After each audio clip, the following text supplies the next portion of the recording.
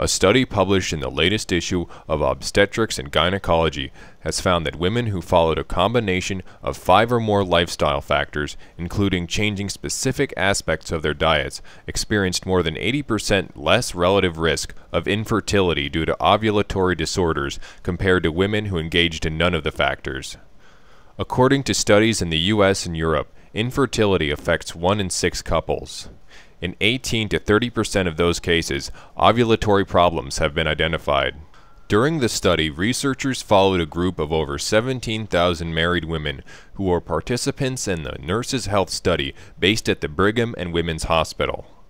The research team devised a scoring system on dietary and lifestyle factors according to information from previous studies found to predict ovulatory disorder infertility.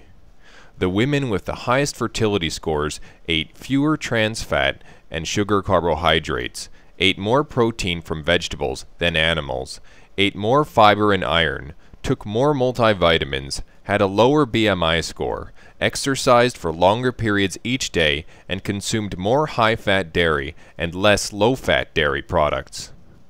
Lead author Jorge Chavarro states, "We analyzed what happens if you follow 1, 2, 3, 4, or more different factors. What we found was that as women started following more of these recommendations, their risk of infertility dropped substantially for every one of the dietary and lifestyle strategies undertaken.